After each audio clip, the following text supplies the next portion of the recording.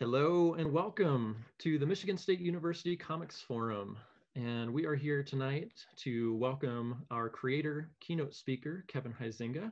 My name is Ryan Clater. I'm the director of the MSU Comics Forum. And before we get started, I wanted to chat with you about a few things, starting with our campus and community entities, our sponsors, who help this show exist every single year for the past 14 consecutive years.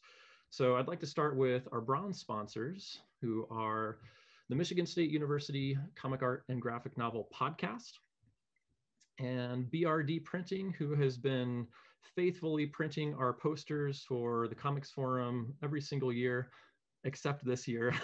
Regardless, I'd still like to thank them for a job well done for so many years. The only reason it didn't happen this year is because everything is online and we didn't need posters. The Residential College in the Arts and Humanities, as well as the MSU Special Collections Library, which, if you are not aware of, is home to the largest public collection of comic books in the entire world. We also have some silver sponsors like Matrix, the Center for Digital Humanities and Social Sciences, MSU Muslim Studies, who is sponsoring a reading discussion on Wednesday of this coming week. Gary Hoppenstand, a professor in the English department, who has been a staunch supporter of comic studies ever since I've been here, and probably a lot longer than that. We also have gold sponsors, who are the Michigan State University Main Library, where this event is held in person, typically, aside from this year. So thank you to the Michigan State University Main Library. We hope to see you again next year. The Journal of Popular Culture, as well as the MSU Department of English and the Department of Art, History, and Design at Michigan State University. And we also have the Michigan State University Comic Art and Graphic Novel minor, which is an interdisciplinary minor between the art and English departments at MSU and is housed in the art department. And finally, our platinum sponsor is the College of Arts and Letters at Michigan State University. And together, all of these entities help to make the Michigan State University Comics Forum happen every single year. So I'm going to pretend that there is an applause track right here because there should be. Thank you to everyone for making this happen. Now, outside of those entities, we also have a number, and here is my email address in case you are interested in becoming a sponsor for the MSU Comics Forum in the future. So as I was saying, in addition to those entities, there's also a number of individuals who make this event happen every year. And I'd like to start with Jonah Magar. Now, Jonah Magar started as our venue liaison a couple years back when our event moved to the Michigan State University Main Library. And he helps everything run very smoothly when we are in person. And his duties have shifted over the course of the years. And this is no different as we are now completely online. And Jonah is staffing the live stream every moment of the day for today, for tomorrow, for the entire time. I think he is the person who has seen the most Comics Forum programming of anybody of us. So Jonah, I know you're behind the scenes. Thank you so much for everything you do for us. You are a completely invaluable resource for the Comics Forum. James Curtis is our promotions coordinator, and despite being a very busy fellow, he helps you, fair listener, know about the Comics Forum. So if you heard about this, it's probably because of James Curtis. So James, thank you for helping get the word out about the show. We also have an Artist Alley coordinator. And before I introduce you to our new Artist Alley coordinator, I'd like to thank Anthony Robinson just briefly for his past couple years of service in the role of Artist Alley coordinator. He's really done a lot to help move this forward. And unfortunately, he had to step away, but we really appreciate all the work you've done, Anthony. So thank you so much. But stepping in to fill those very big shoes is Daniel J. Hogan, who is a new Artist Alley coordinator as of this year.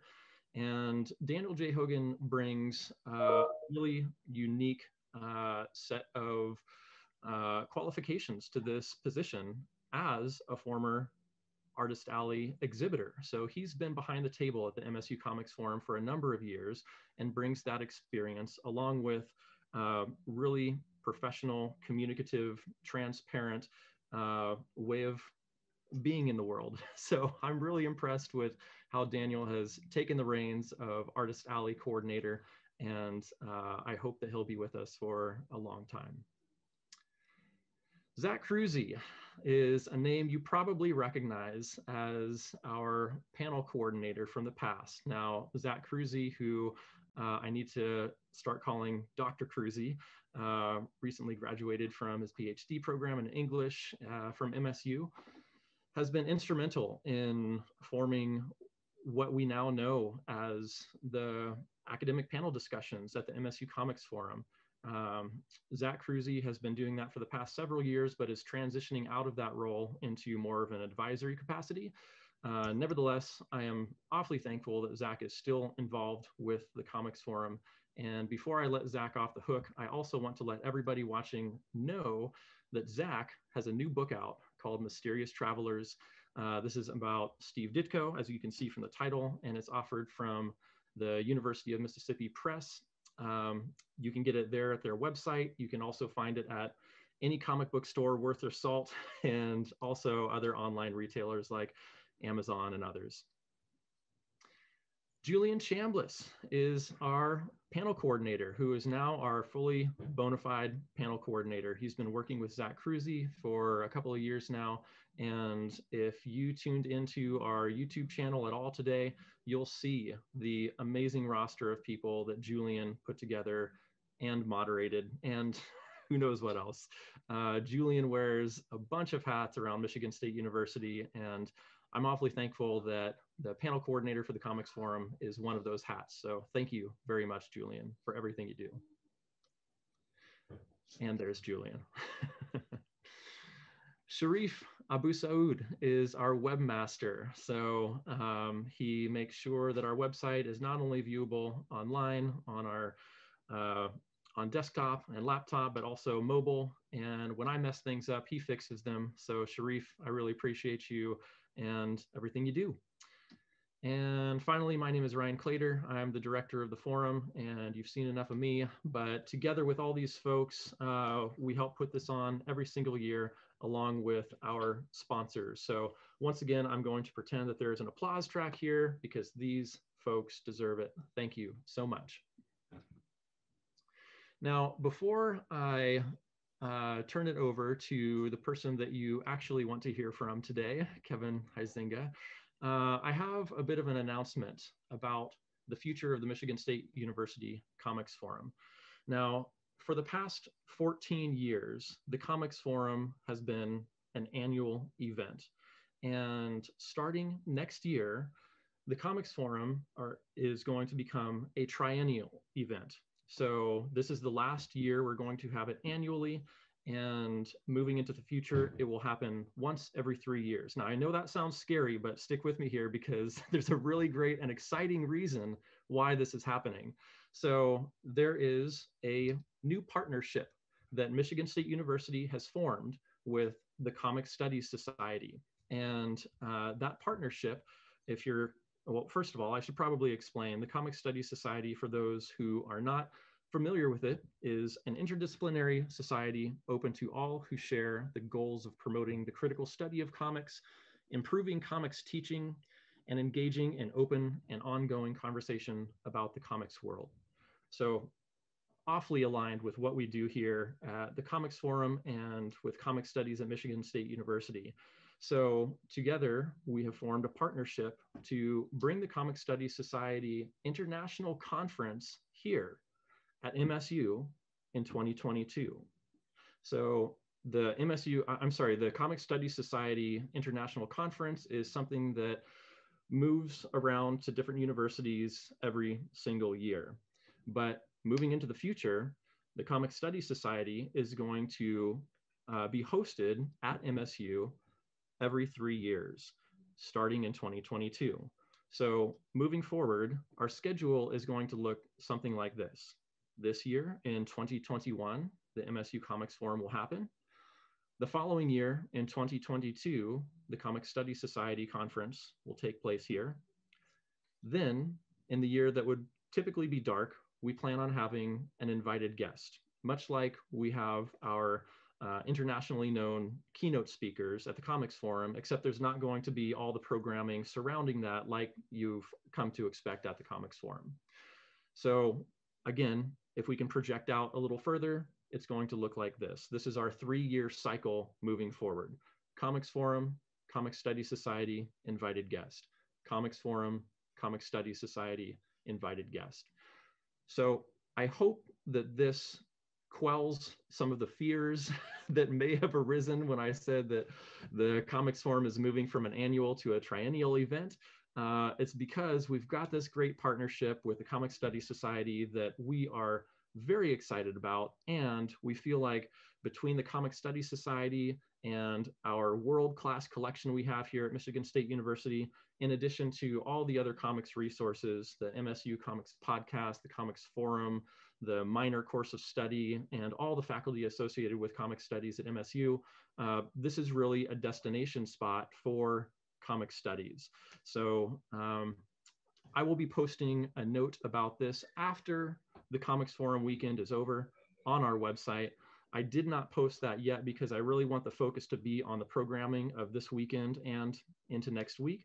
But once the dust settles, you'll be able to see an announcement about this on the homepage of our website moving forward. All right. So with that said, if you do have any questions about this, you can always email me at this email address, director MSUCF or MSU Comics Forum @gmail.com, and that'll go directly to me. All right, so with that out of the way, let's talk about why we're here today, why we're here this evening. And this is for our creator, keynote speaker, Kevin Huizenga. Now, Kevin Huizenga's graphic novels include Curses, The Wild Kingdom, Gloriana, and the recently released The River at Night. His work has been translated into 6 languages, garnered 5 Ignatz Awards, nominations for Harveys and Eisners, and appeared in The New Yorker, Time Magazine, and others. Huizenga lives in Minneapolis, where he is taught in the comic art program at the Minneapolis College of Art and Design. And in 2020, The Guardian named Huizenga's The River at Night one of the best comics of the past decade. So without further ado, I'd like to welcome Kevin Huizenga. Kevin, thank you so much for coming to the MSU Comics Forum and presenting as our keynote speaker tonight. Hello, hello. Am I on? Hello? I can hear you. Okay. I'm going to switch over to try to share my screen.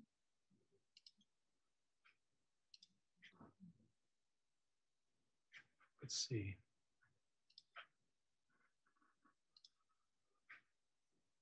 Is that working? Looks great to me. All right. All right.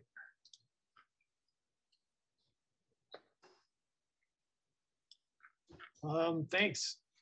Thanks to everyone for being here. Well, I can't help but acknowledge the fact that normally we'd all be in the same room. And maybe we'd hang out all night, you know. But hopefully everyone's comfortable wherever in the world you are, and you have your drink and your good chair. Thanks so much to Ryan Clater for inviting me to talk and for his patience and help along the way. I talked to him way back at the San Diego Comic-Con about this. Seems like a lifetime ago. And thank you to Michigan State University for putting on this comics forum. Really amazing, valuable thing. And thanks for your support for comics over the years. I have a Michigan story, Michigan State story to tell. I went to college in Grand Rapids, Michigan, about an hour west of East Lansing, where Michigan State is. When I was a sophomore, I heard about the huge collection of comics at the library in Michigan State. I woke up early on Saturdays and I drove to East Lansing to get to the library as soon as I could after it opened. And I'd spend the whole day at the library asking for things from the archives. A lot of the time I just read old comics journals though, which would often suggest other things to ask for.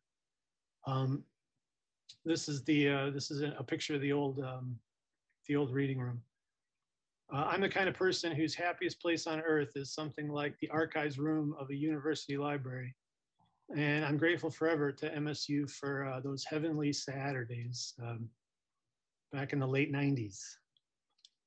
In those days, the reading room was in the basement, windowless. Oh, to be young again. Here's the new special collections room. I hope I'm able to see it someday. I was hoping to see it this weekend at the Comics Forum, but oh well, oh well.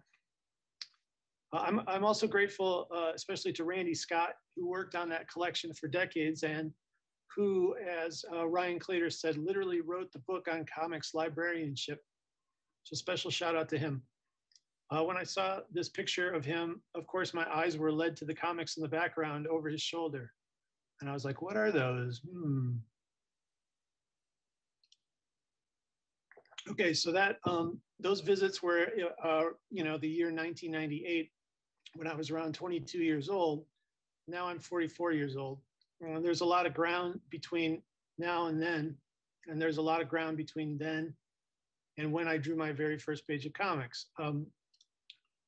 When I drew the first page of comics I ever drew, I lived in South Holland, Illinois, a south suburb of Chicago. It was like 1991. And you see Lansing, Michigan up here near the top right. And I went to college in Grand Rapids over here. And incidentally, I also want to point out that South Holland, Illinois is connected to Holland, Michigan, right here.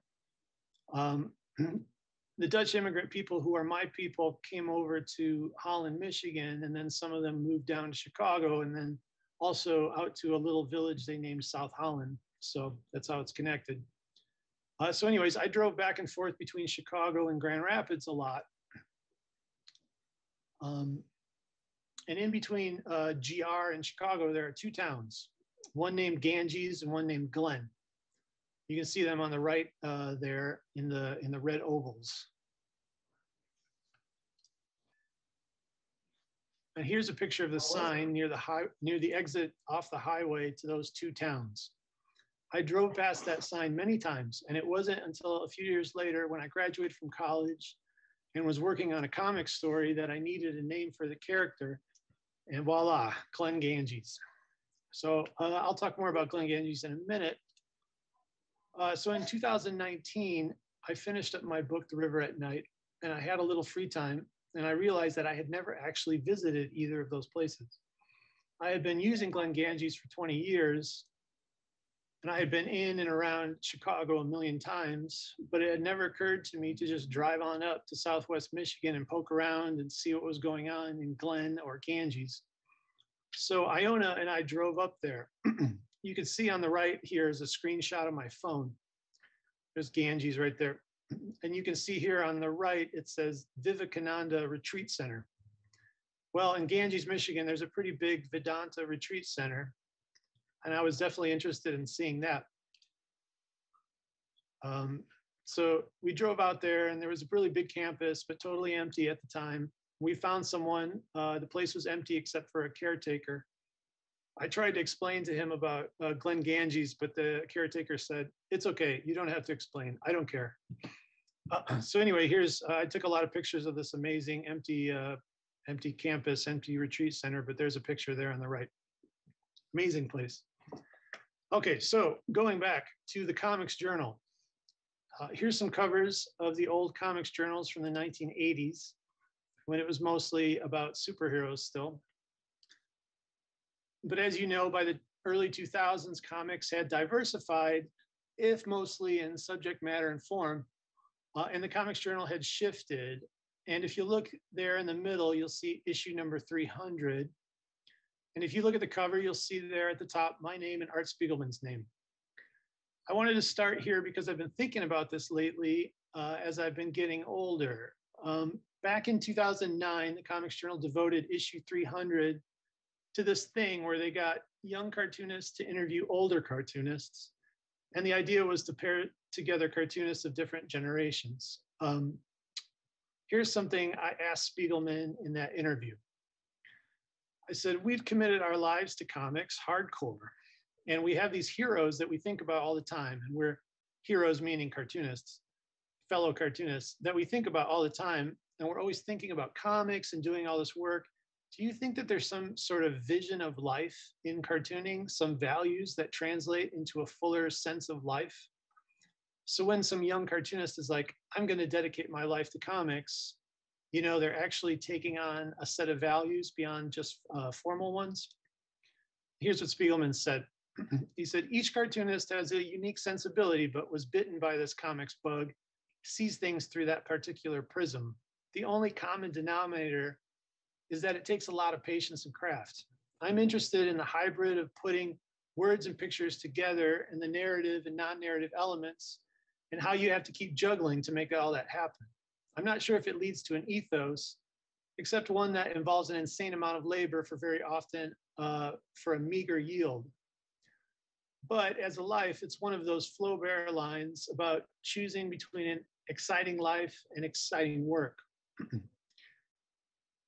I've thought about this question a lot over the years and as I've gotten older. And what I think I'm starting to think nowadays is that it has something to do with something like irony. I'd like to unpack that a little to explain what I mean by that, but I don't want to take up the whole talk with it. So I'll just mention a little bit of this in passing. I know that the word irony is definitely not always a popular concept. And I know some of you out there, even though I can't see you, are probably making a face or shaking your head saying, irony? What? So let me try to talk about that. Here's a quote from Chris Lanier writing about Rodolphe Töpfer, cartoonist great ancestor. In this piece, he says, Lanier says, in comics, text and image perform a dance of mutual commentary, not explanation. Two cohabitating modes of expression are yoked together in one singular medium, producing a habitat whose primary mode of meaning is divergence. In short, a universe defined by irony. Later, he says, any system that smacks of ideology spurs on Töpfer's sense of dissonant dialectic. The split between word and image becomes roughly the split between theory and practice. The world of ideas is sustained in the narration, but it must always be seen in relation to the actual world, which exists stubbornly on its own terms in the pictures. This is the kind of, I don't know, spiritual depth or spiritual dialectic, I guess, I'm looking for, that I aspire to at my best. It means something like a double consciousness maybe, or a sense that there's a multiple layered joke going on. I don't know exactly. I'm still working it out. I'll admit to most of the time, I just love making pen lines and shapes. I don't know, take it all with a grain of salt. Speaking of trying to understand comics, and speaking of the Comics Journal, I've always loved the way that the cartoonist Seth breaks comics down as poetry plus graphic design, or maybe multiplied by. I think this is a really fundamental insight, something that really helps clarify comics for me. And it's something I spend time on with students when I teach. Sometimes I think the equation can maybe be reduced to just calligraphy, typography by hand. Anyways, Chris Ware was a big influence on me, even ever since high school, and someone who definitely thought deeply about this kind of stuff. The other huge influence on me that I'll single out here is John Porcellino. John is a fellow Midwesterner, and his work is also a kind of calligraphy. From John, I take this vision of comics as concerned with the miracle and the poetry of everyday life. And I also take from him the idea of creating your own series of zines or mini comics over the course of many years and publishing them yourself, tapping into punk and alternative networks of culture and distribution. Okay, some of the things that my comics are about: the suburbs, I grew up in the suburbs. It's the landscape I know. So my comics have included sprawl and the landscape of the suburbs. Noise, not so much anymore, but my early comics. From Chris Ware, I learned to think of comics as music, and I love the push and pull of signal and noise in music, and I played with noise in my early comics. These are some pages from those. The mind. I'm interested in displaying and mapping mental experiences and structures, especially in the River at Night stories. Excuse me. Over the years, I've also become interested in meditation, and I take a lot of notes in my sketchbooks, though most of this is still pretty unpublished. Also notes about philosophy, which I studied in college and still like to read for fun. Trying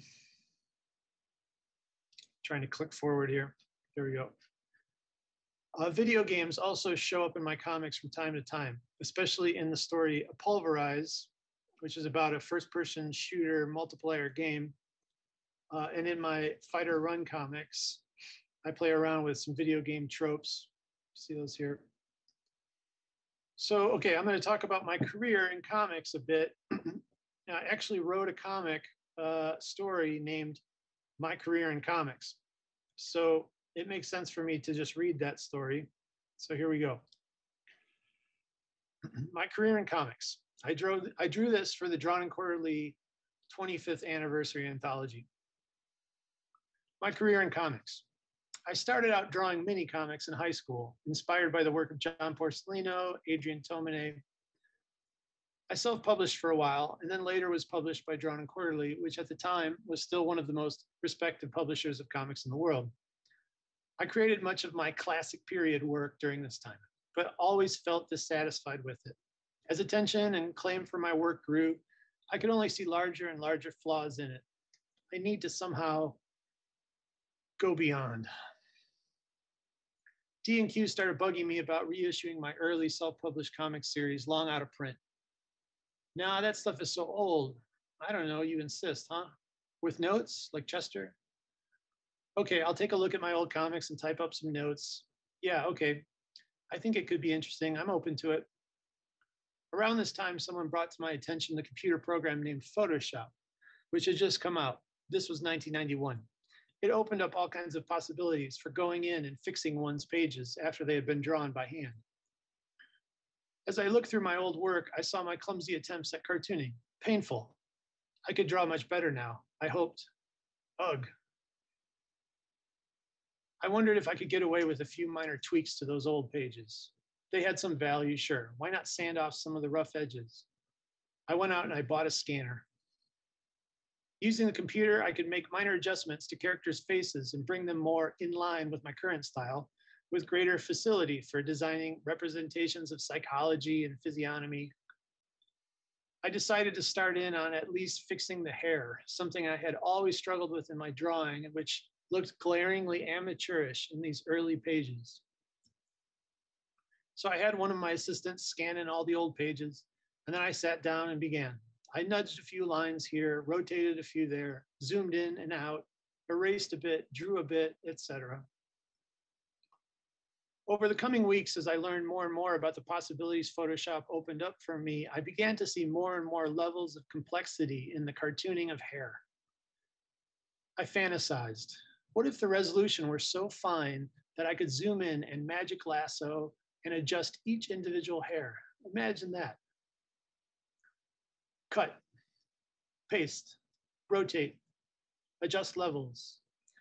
Though I was enjoying fixing old pages, I also began to see exciting possibilities for future stories and how I could do the character's hair, how it would change. And then here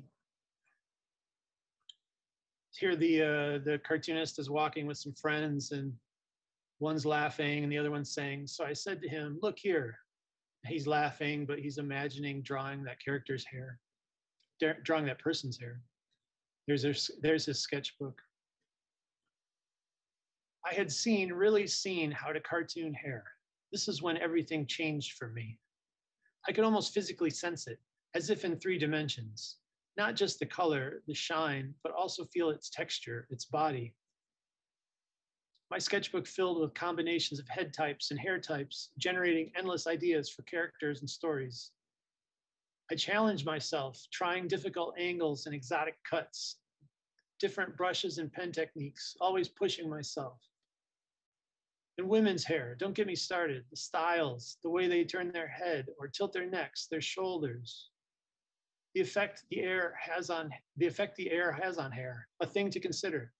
Wind, humidity, and barometric pressure all can affect the atmosphere and dramatic energy of a sequence.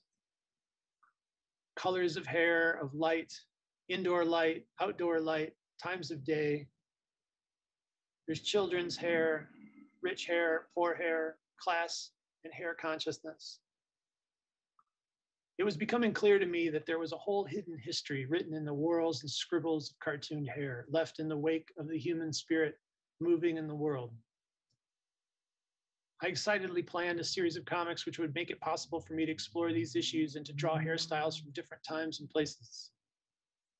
I did my best to package my work in entertaining and compelling storylines, but often what I had to say about the heads of human beings could be subtle and difficult, and audiences were not always willing to do the work. Here, the character is taking off their baseball hat and showing that the hair is connected to the hat. It's a fake hair. More research led to more levels of complexity, led to my output slowed. I grew frustrated with the gaps and lack of rigor in most hair scholarship. As my own files and notes on hair graphics multiplied, I became interested as a purely practical matter in issues of taxonomy and information architecture. D&Q agreed to publish Hair It Is, How to Draw Cartoon Hair. Sales were just okay. I was disappointed. My dream had been to follow it with a series of other expanded editions and workbooks. Here the years began to blur together. My attention was divided among too many projects. Whenever a book was finally finished, sales were low. My marriage fell apart, etc. With savings gone and children in college, I needed to find more steady work. I began teaching at a small cartooning college and found I had a knack for it. He's thinking about the cigarettes because he can't smoke on campus. I was excited by the challenge of reaching a younger generation of cartoonists and passing on my vision and the practice of the path.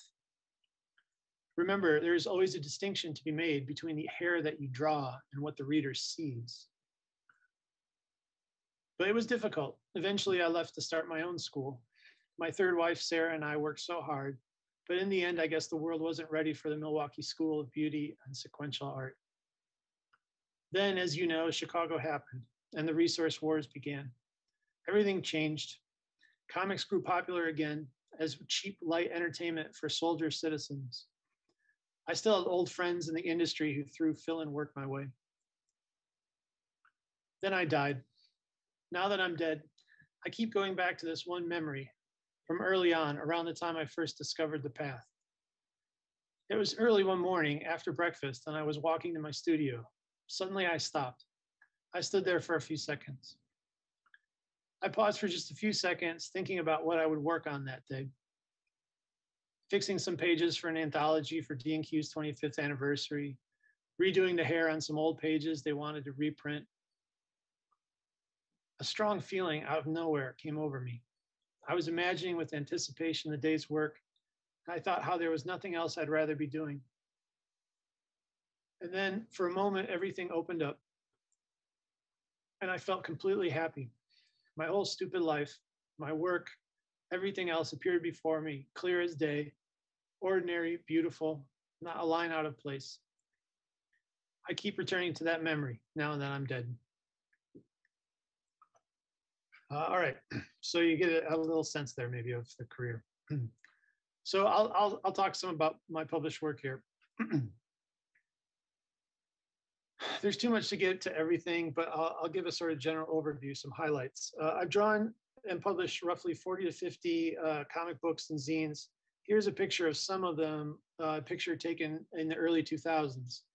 The black and white ones on the top are comics I did in high school with my group of comics friends. But I also put poetry in some of those, classic high school stuff.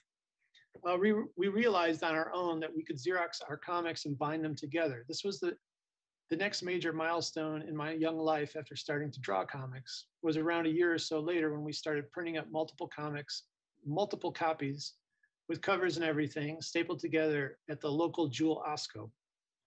This was the beginning. This was the discovery of the joys of community, of being in a gang, in a band, and of being in print. Oh, the joy to be in print, to put something together, to design a book, a cover, the inside covers, and so on. Sorry, I gotta catch up with myself here. So here's Super Monster number 7. My first series of comics was named Super Monster. There were 14 issues. It ended in 2001. In issue number 7, pictured here, I tried to write about walking around the neighborhood in Grand Rapids and looking at stuff. I tried doing autobio comics when I was young, but I mostly gave it up. Something about it just didn't feel right to me. Even here, you can see that I'm not drawing my face. I'm always drawing the back of my head. I try to do things like that to make autobio feel less about me and more about my world. It was the kind of thing that led to me using Glenn Ganges later. Here's Or Else number 3, jumping ahead a few years. By this point, I was published by Drawn and Quarterly, but I was still drawing mini comics. I always like this cover. It's one of my best, I think. I'd like to read this short comic here to you. It's called A Short Stroll. A short stroll. I step out of the house for a short stroll. The weather is beautiful, but the street is startlingly empty, except for a municipal employee in the distance who is holding a hose and playing a huge arc of water across the street. Unheard of, I say, and examine the tension of the arc. An insignificant municipal employee, I say, and again look at the man in the distance. At the corner of the next intersection, 2 men are fighting. They collide, fly far apart, guardedly approach one another, and are at once locked together and struggle again. Stop fighting, gentlemen, I say. It's from the Diaries of Franz Kafka, June 1914. This is Curses, my first real book, my graphic novel. Curses is a book of interrelated short stories that came out in 2006. By this point, Glenn Ganges was the quote unquote star of most of my stories. He was mostly a suburban, late 20s, early 30s guy, married. And in this book, he and Wendy try and fail to have a kid. One of the big stories in this book is called Jeepers Jacobs, about a theologian who writes an essay for a theology journal defending the traditional view of hell. Glenn Ganges also appears in the story as Jeepers' golfing partner, but the story is mostly about theology, about hell, but some of it's about golfing too. For the record, I have absolutely no interest in golf. But this was an experiment for me at the time, writing a short story from a neutral perspective. I was in love with Chekhov at the time, his short stories, and this is strangely what came of it.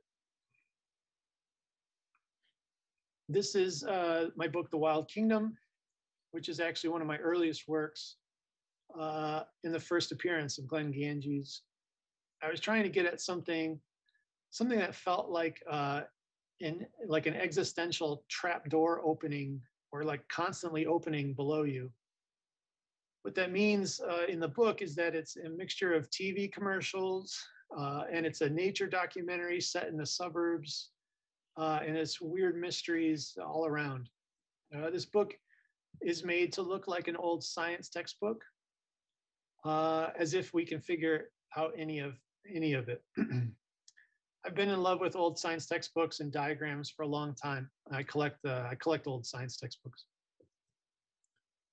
This is another small graphic novel named Gloriana, which is a portmanteau of the name Gloria and the word Iliana. I grew up in Iliana, back and forth over the border, and even went to Iliana Christian High School.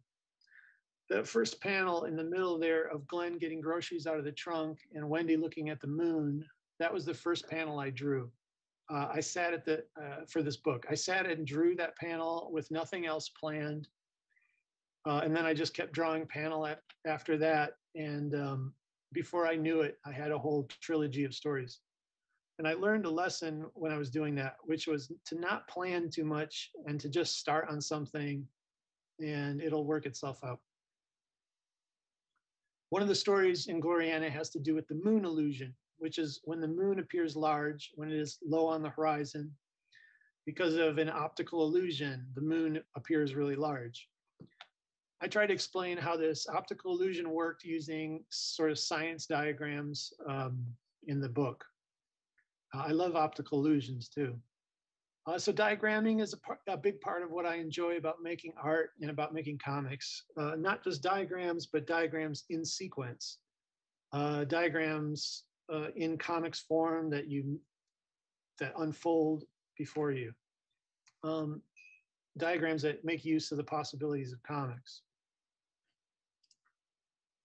Next, Dan Zetwak and I drew a weekly comic for the Riverfront Times in St. Louis for 4 years, and we also put them online.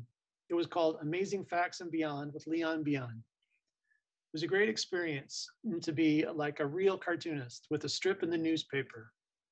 You know, you could walk around town with your head up high, a real cartoonist, but the deadlines were tough. The concept behind the strip was that it was like amazing. It was amazing facts, like Ripley's Believe It or Not. Except I think Leon really just made up everything himself. Here's some more. I'm pretty proud of this work.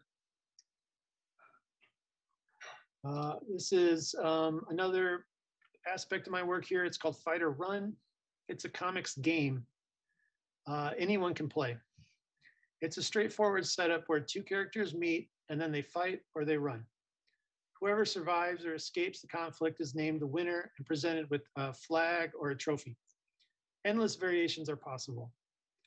There is no patent on this game. It's open source. It's like running a race or a spitting contest. Whoever invented thumb wrestling brought forth a new thing and presented it to the children of tomorrow. This is like that.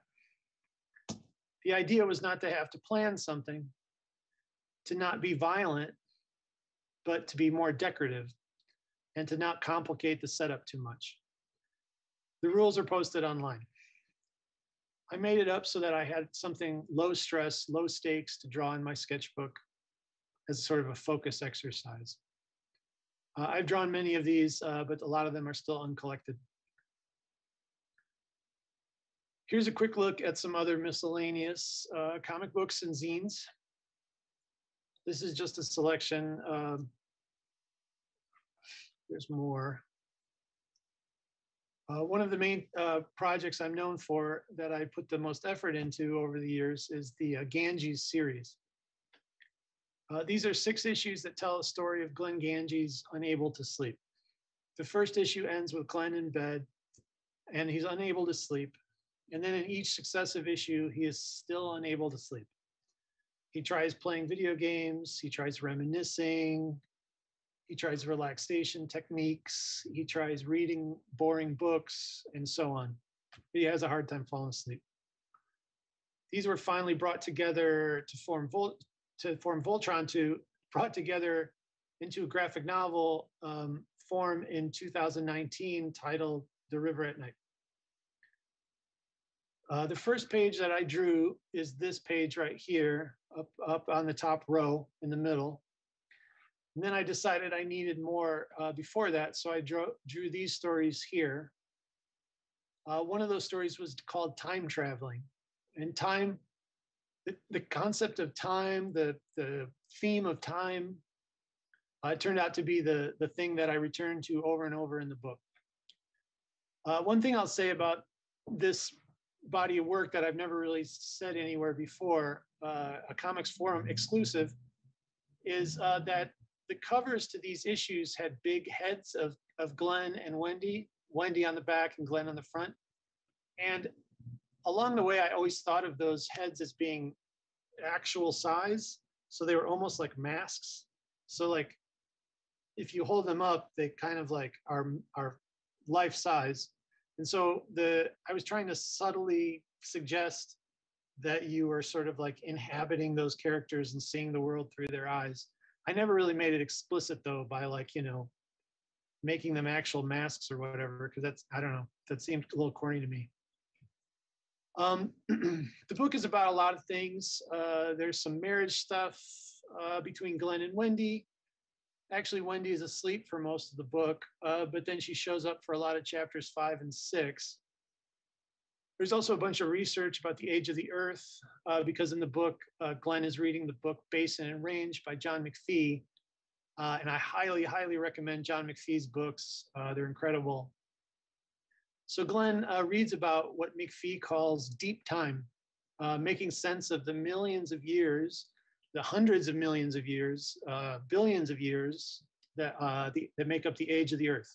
It's crazy how to try to comprehend that amount of time. How mountains form slowly, slowly, slowly over time, stuff like that, compared to the human scale.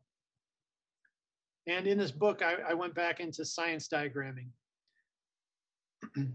for the geology stuff. When I show a page like this, a spread, you take it all in at once, but it's really designed to be read linearly, like the stream that makes its way down the mountain to the sea. Spirals and circles are a formal motif in the book, and here's one of the main spirals of the book. You can notice too that it's a spiral made up of spirals. Down here you can see the spirals a little bit better, but they're alternating spirals of landforms back and forth all the way around.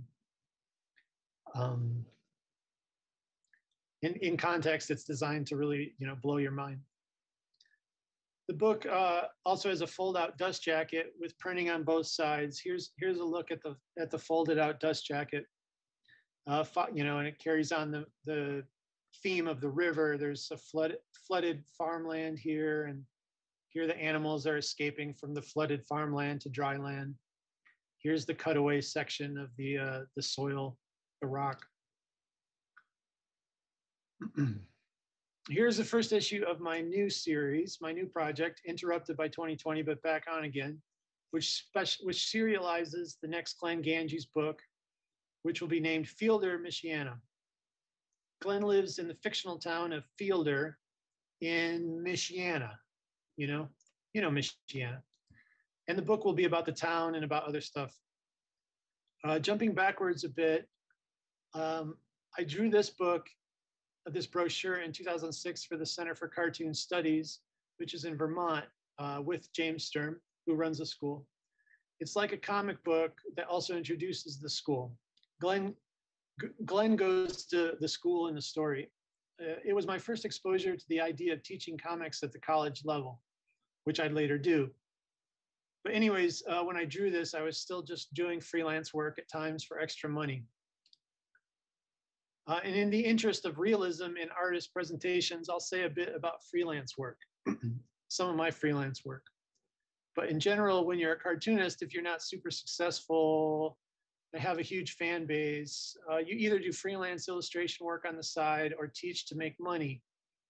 That and doing custom drawings for obsessive fans or special requests.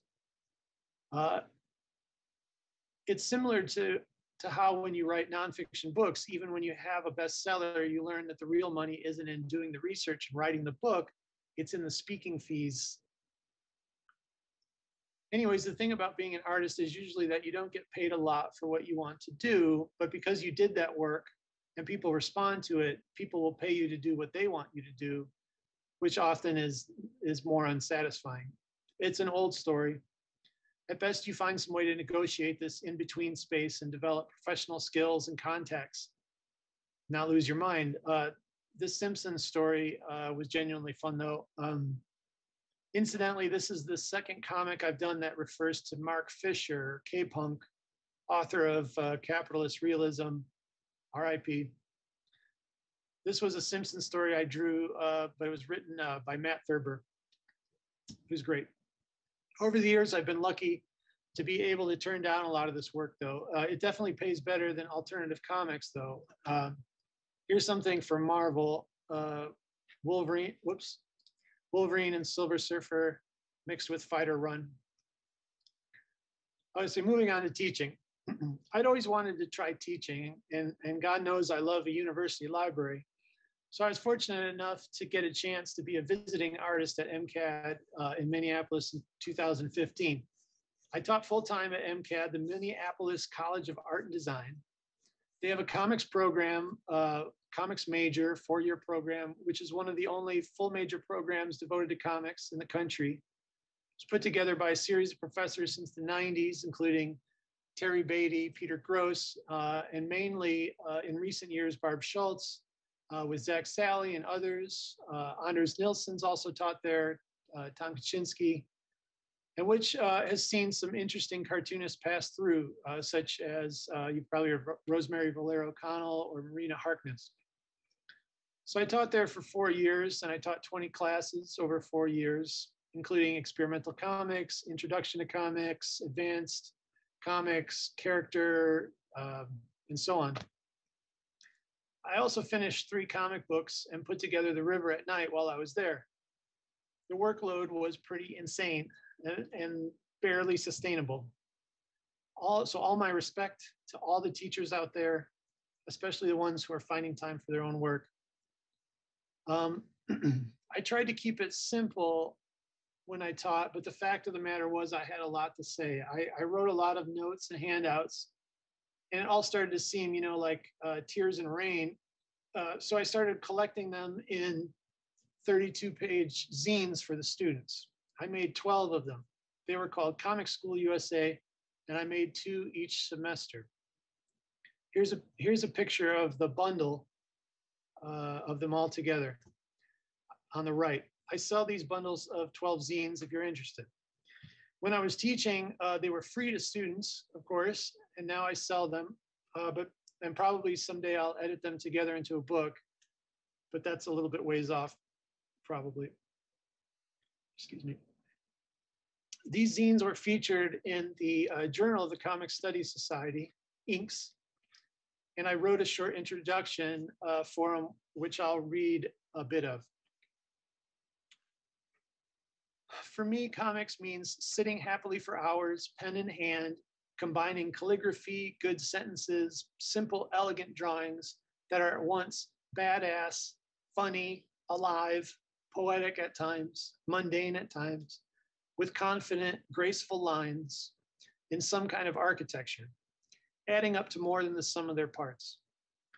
Comics for me is connected to the experience of having a pen or pencil in hand, happily hunched over a desk in a concentrated, focused way, filling up space in a way that amuses myself, that follows or imitates my favorite comics, that is onward leading, and that conceivably might bring a funny buzz to the brain of a reader, to you, the same kind of buzzing, blooming little bursts of energy that open up onto a new space, new possibilities, new marching orders, frontiers, neighborhoods, a path through the trees, whatever I myself am getting from the music or from my life during the working week, whatever I get from favorite comics, favorite cartoonists or novels or old magazines, et cetera, that buzzed me, that gave me a puzzle to decipher, gave me a happy mystery, a weird joke, good timing, the craft of cartooning as a path of practice.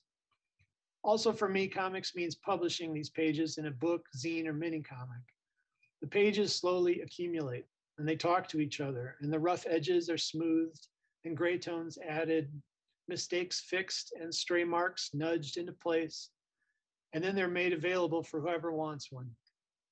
And then doing this again and again, and they also accumulate. So publishing these zines for the students was also a sort of practice what you preach activity for me. I focused on making and printing finished comic books on paper, basically making mini comics. I believe a cartoonist needs to know the ins and outs of printing. For me, back in the Jewel Osco days in high school, that was my road to Damascus moment. And I knew that when the students made the journey from panel to page to story printed comic book, even if it was just chapter 1 or a collection of odds and ends, that's when they would really come into their own. Make a comic book, rinse and repeat. Hold it in your hand. It's humbling, and you see all the places that you can improve, but hopefully you're excited to do that and do it again. I really believe that if we keep students' attention on this, eightfold path of comics in a fun, supportive environment, and then work backward, that everything will flow from that. A healthy ecosystem of comics includes these steps, ending up with some sort of reproducible unit, some package. It doesn't mean focusing on print alone. Of course, there can also be animated GIFs and posters and web comics and so on. Over the years, I had taught myself to draw comics, but now I could teach students what I had found out. But it was tricky. I had that problem that is common in art instruction, where someone who is, somewhat advanced has to try to teach beginners. I tried to do that by keeping it simple. So here are some of my simple rules. First, making comics.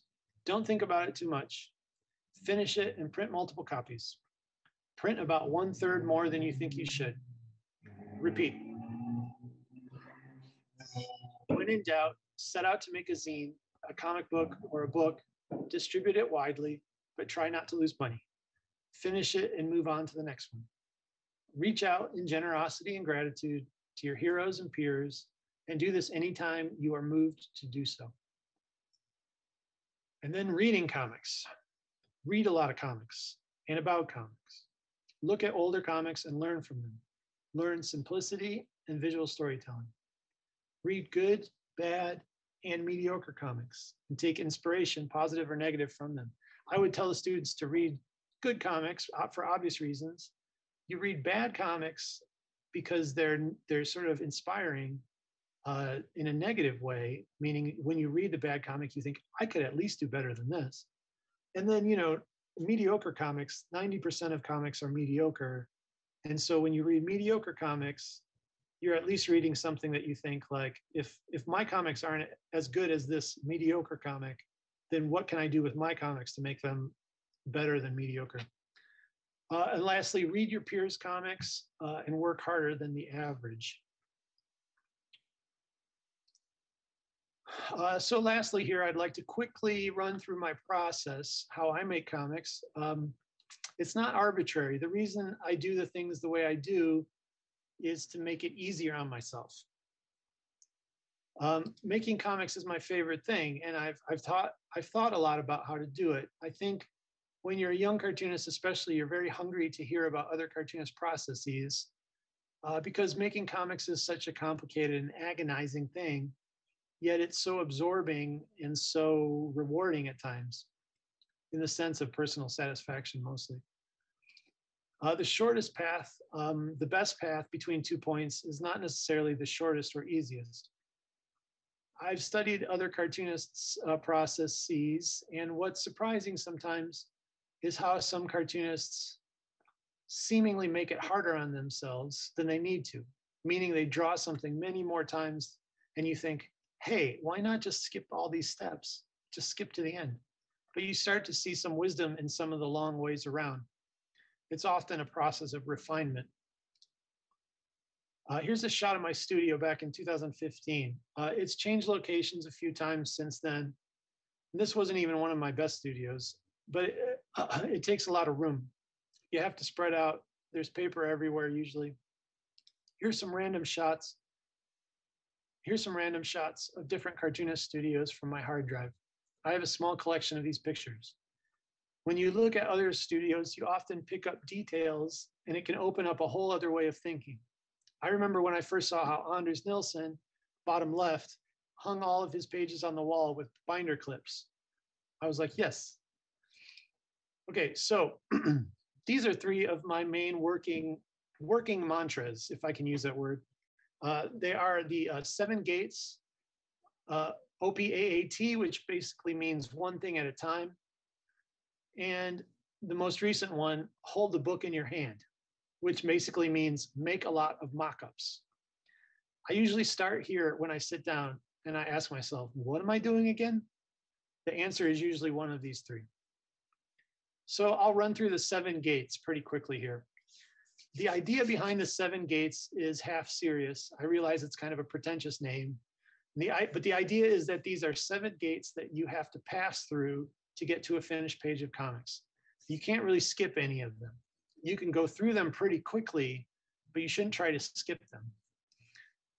And you only do as much as you need to do to get to the next gate. These gates, the idea of these gates, it's helpful for troubleshooting when you have to figure out what the problem is, which you'll inevitably run into problems.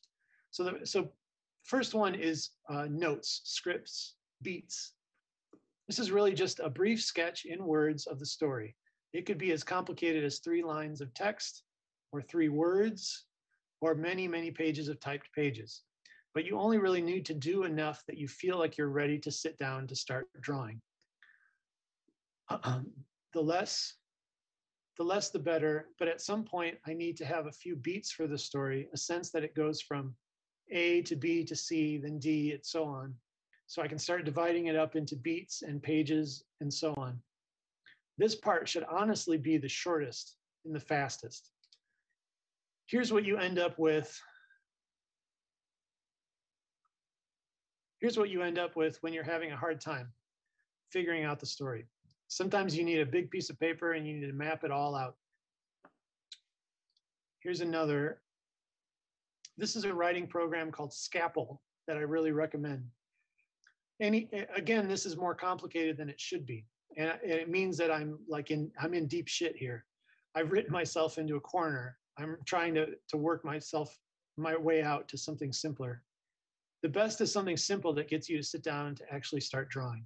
These notes here led to these pages coming up a minute. I'm getting the beach ball, spinning beach ball. Those notes led to these pages, all the geology work. Okay, so oh man.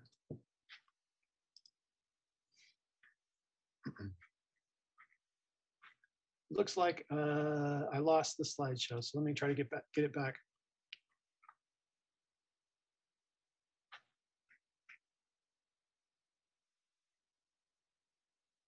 Apologize. My slideshow program crashed. Just give me a sec. No problem, Kevin.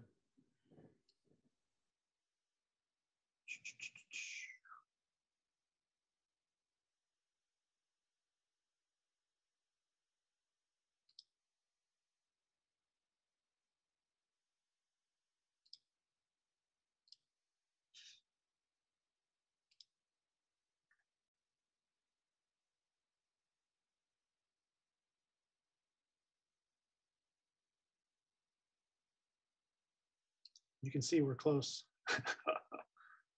Close to the end here. All right.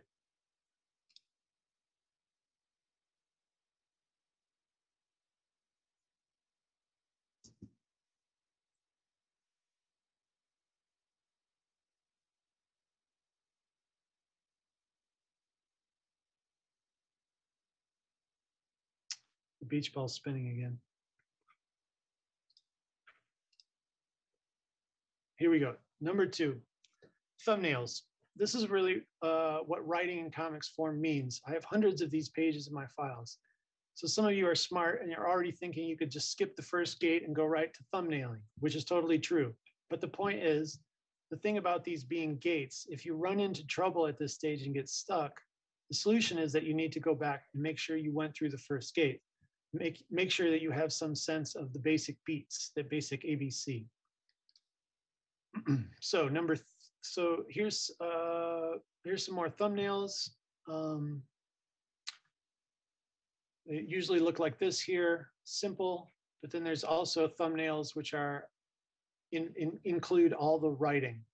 And this is an important stage for me, is to draw the page in a basic way, but also to try to fit in all the lettering.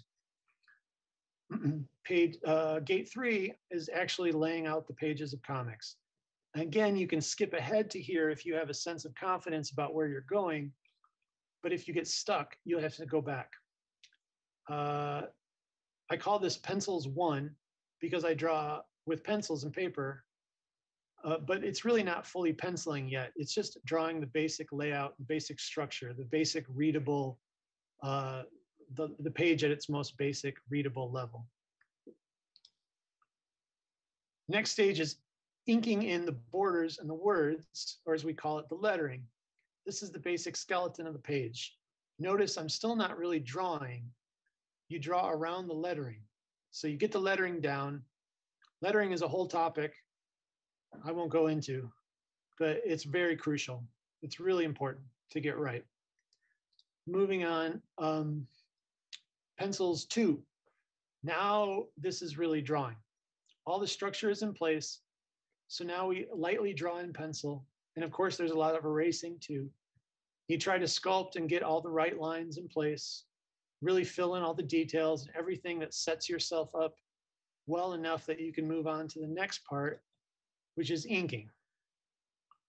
This is the real stuff. This is the finalizing of the drawings. Really, the previous stage and this stage are kind of blurred together in practice, but this is basically the stage where you get the whole thing as close as possible to finished. I use blue pencils sometimes. That's the blues you see here. It's an old standard technical drawing trick, but I didn't really use it until very recently. This stage takes the longest of all the stages, all the gates. It's an absolute joy for a cartoonist to get in the zone and settle in and put music on and just make good, lively, beautiful, confident ink lines and really get in the flow. And then the page starts to come alive. Lastly, there's this catch-all gate that I just call finishing, which is things like adding tones or colors and fixing all the little mistakes that you need to touch up. I do a lot of it in Photoshop, of course. Also important stuff like proofreading. And that's it, you're done. That's the 7 gates. Lastly, I'll just quickly talk about what I'm doing lately.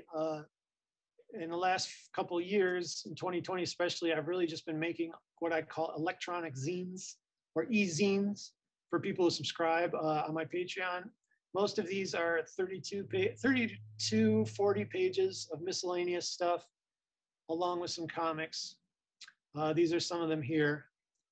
On the right here is just a nice Gasoline Alley page from the late 40s to look at. It's just nice to look at.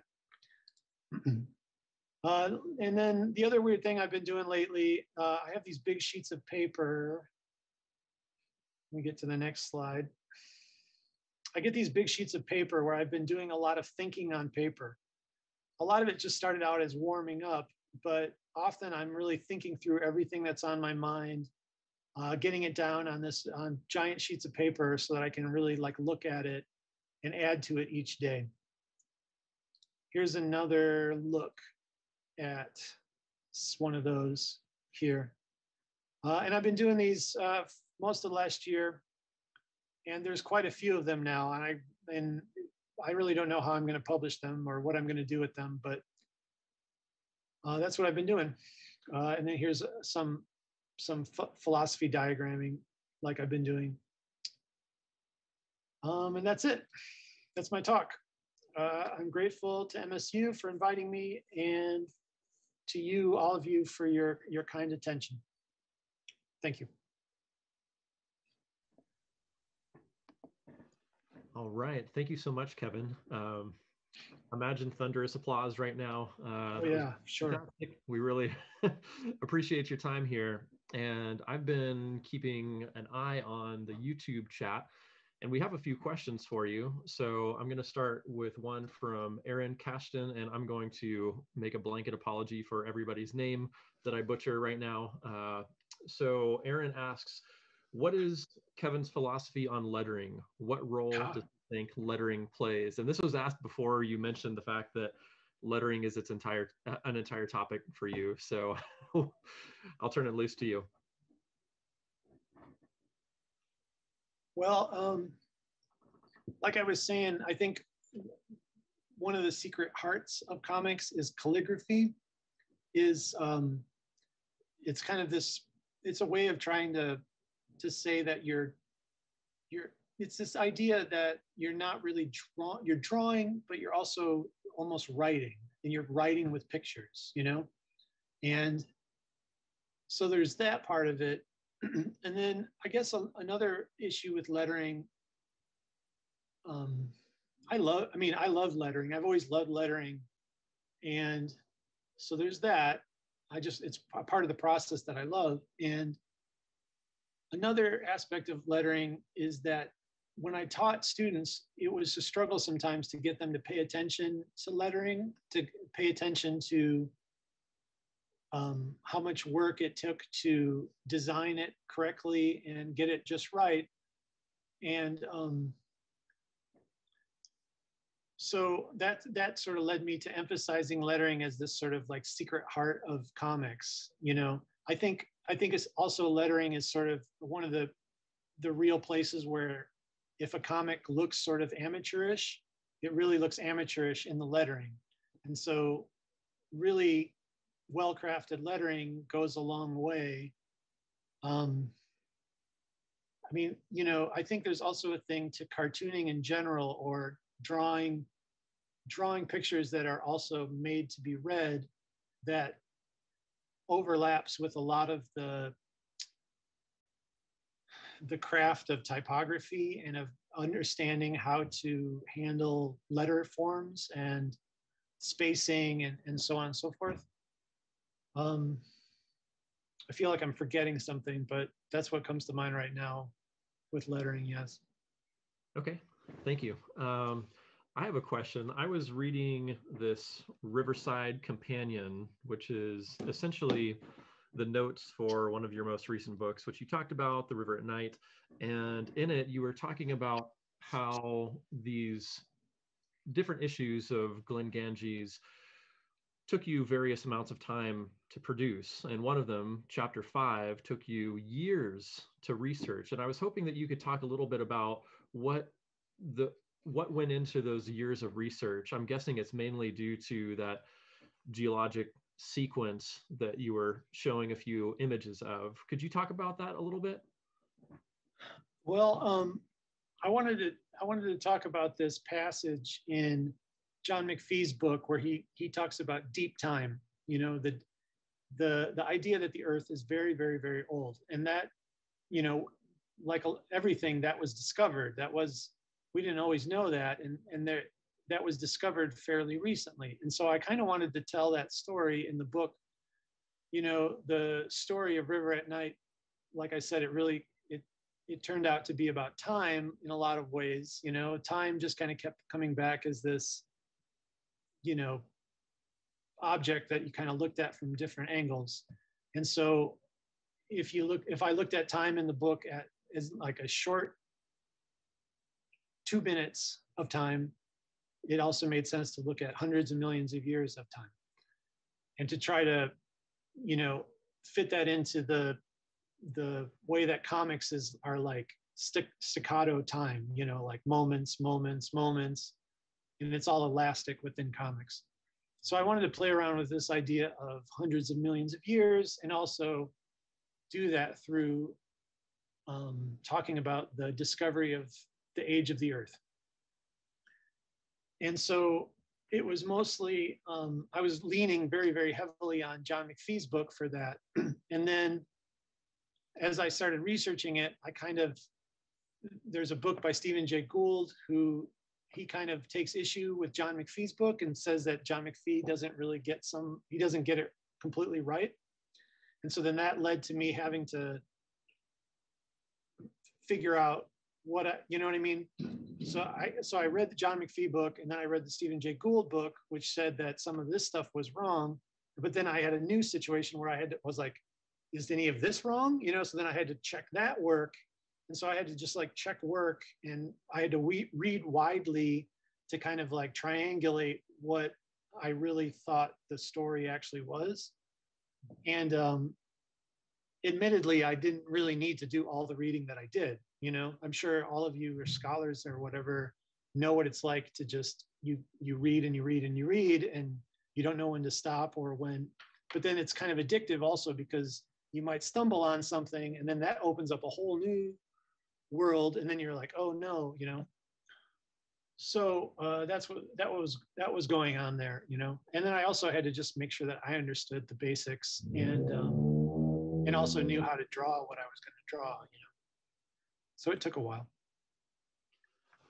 We've got another question from Vegetable, who asks, Sure. so sometimes the process of cartooning can be tedious, for me at least. Have you discovered anything that makes the going more interesting or sustainable? And I know you kind of touched on that with your 7 gates and OPAT and HBIYH. Is there anything you wanted to expand on regarding that? Well, I've always kind of joked that I draw comics so that I can listen to music. Like I really actually just want to sit for hours and listen to music, and comics is like my excuse, you know. So, you know, I'm always listening to music and trying to find new music to listen to and stuff. And so there's that, but then there's also, you know, audiobooks and podcasts, and so sometimes it's like that's actually what you're interested in doing, and then you're like, well, since I'm going to be doing this, I might as well just sit at the desk and keep working. So I don't know. That's something that helps. I think the other thing that I've learned over the years is you can definitely burn yourself out. And so it's a good thing to learn to quit when you're ahead, or quit at a certain point so that you still have enough energy to do it the next day. Because if you're going 8 to 12 hours day after day after day to meet a deadline, you're just going to burn out. But if you do 4 to 6 hours a day, it's sustainable. Ingrid Jorgensen says, how do you keep your in-progress pages organized in your studio? I'll show you. One thing I do is I use a binder that's basically the comic book itself. And so it's got all the pages in it, and then I just add to the pages as I go. But these are printouts. I don't know where you know, the actual pages are quite large, and so those go into a bigger binder. And it's just like, I know the comic book's going to be 32 pages, so I make 32 plastic sleeves, and then I just start putting things in their slots and fill in the space. Zach Dubison says, how much of a story do you have structured in your head before you begin? You said you start and let the story unfold as you work, ? I've done both. And I think it works either way. Some of my best stuff has started with where I didn't know what I was doing at the beginning, and I just started something and let it unfold. But I've also worked where I kind of knew where I was going. Often what I've done has to be 32 pages. And so sometimes I have all these ideas and I have to edit it down to fit into 32 pages. So it also helps to have a container to fit everything into, I guess. We've got a question from Jonah, who is helping us out behind the scenes here. He says, what made you first want to put together comics with video games? Do you see any particular potential with those two media working in tandem as tech evolves? I've never really thought about it, to be honest. I mean, there's obviously those video games where they're comics video games where they're panels, and they used to have those for like Genesis or whatever, Sega Genesis. I don't know. You know, I grew up in the 80s and 90s and played Atari. You know, I played Atari and Nintendo and Genesis and on and on. So video games have always been part of my world. And I haven't really thought about the overlap that much. I mean, there's obvious overlaps, I guess, but yeah, I don't know. Unsatisfying answer, but I don't really know. Well, I've got a question for you. I know you said you sort of left autobio pretty early on in your comics career, but how much of Kevin Huizenga is there in Glenn Ganges? I don't know, not much. but then, you know, obviously at times there's a lot. It's like any kind of fiction writing, I think, where you're creating a character and you only know what you know, you don't know what you don't know. And so, but there's no way that Glenn and me overlap where I'm very different than him, and the things that have happened to him are very different. But at the same time, like, you know, I don't know, we're the same age and live in the suburbs and so on and so forth. And like anybody, like everybody, we have been unable to sleep at times, you know. So I don't know. I try to think of him as less, as not me writing about me, but as me using him to get at things that I want to write about.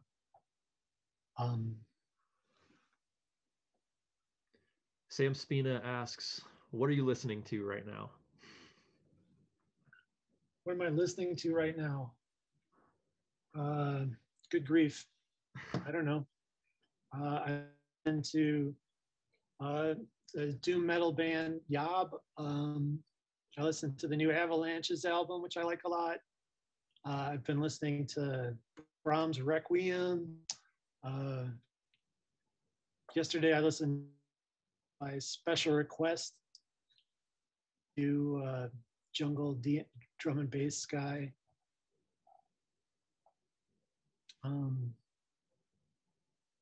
Yeah, there's a lot of metal.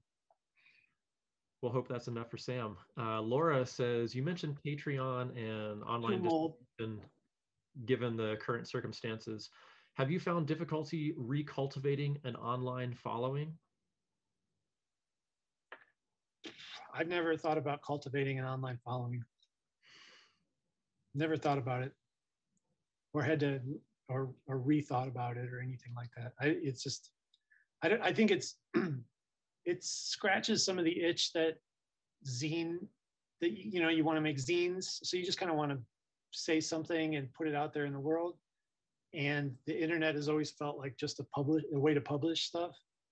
But you know, I've never really been comfortable with the idea of like cultivating an audience or like having a relationship with audience. And if anything, I would not like that. Brandon asks, do you still game now? And do modern games continue to inform your comics work? I for a while I said that I was video game sober, which I sort of was for a few years, and only recently this year I played Breath of the Wild, and so that was kind of my getting back into it. And in my recent comics, I did draw something that was based on Breath of the Wild, but it was only really based on like, you know, in the game you hunt deer, and in the comic I had to draw a deer getting shot by an arrow. So I really just like literally used a screenshot from the game, you know. But yeah, that's it so far. Okay. During your talk, you showed that spiraling landmass to represent, you know, land, but also time, in this deep sense of time. I was curious about the significance of the spirals of land within the spiral of time. What were you trying to represent with the spirals of land that you saw as those layers started to progress down? What those are is that the guy who I'm talking about in the story, whose name is Hutton, he had this theory about the way that the world worked, that like there was this cycle of uplift and erosion, and that cycle just happened constantly, going back and back into time. You know what I mean? I mean, it's true that there is uplift of land that then gets eroded, right? But it's not the case that has happened for eternity. You know, it hasn't happened for an infinite number of years. It's only happened for 4 billion years or whatever. And so in the story, I was trying to illustrate his idea that it was infinite and that it was just an infinite cycle of uplift and erosion. And so those spirals are kind of like the you know, the infinite the infinite cycle that he was talking about. Looks like we've got one more question from YouTube. Lynn Wolf. Hi, Lynn.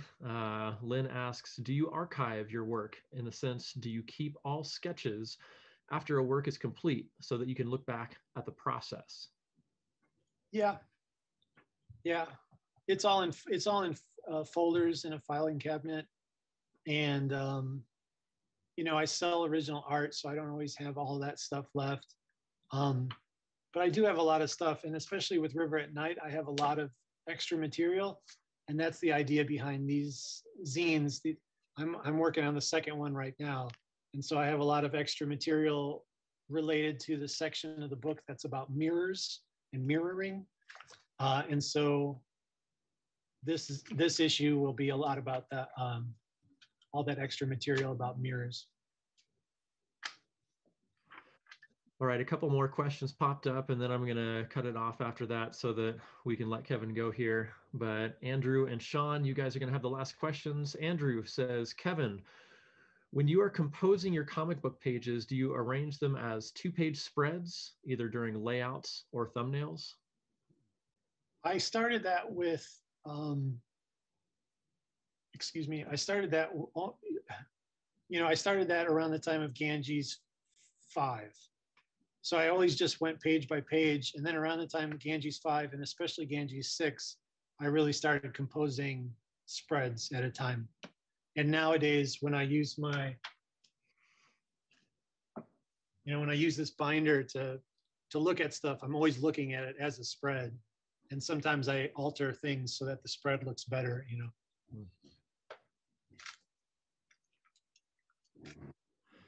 And last question here for the evening is from Sean Gilmore, who says, how do you think about the length of each segment, especially of the Glenn Ganges stories? Does length hinge on how experimental the content is? Really, the answer is just that length is usually decided already. So like I said before, like the books that I do are usually 32 pages and sometimes 40. But they're usually 32 pages. And so it's usually that I have 32 pages to work with, and then I want to fit some stuff in there, and I just have to make it work, you know? It's rarely the case that I just like let a story go out as long as I want, you know, as it can. I usually am already working within a parameter. Even when I'm working with an anthology or some other kind of project, it's usually you have some sort of like cutoff, and then I try to work within that. Okay, great. Well, thank you so much, Kevin. You know, Thank personally, you. I've been a big fan of your work for years, seems like decades. And I'm so happy to have you here as part of the MSU Comics Forum. Really glad you could join us here. And I know that a lot of people watching right now are too, from the number of questions that are coming in. So thank you for being with us today. And thank you, everybody. It was an absolute pleasure. Thank you for inviting me. Thunderous applause. Yes, and for you too.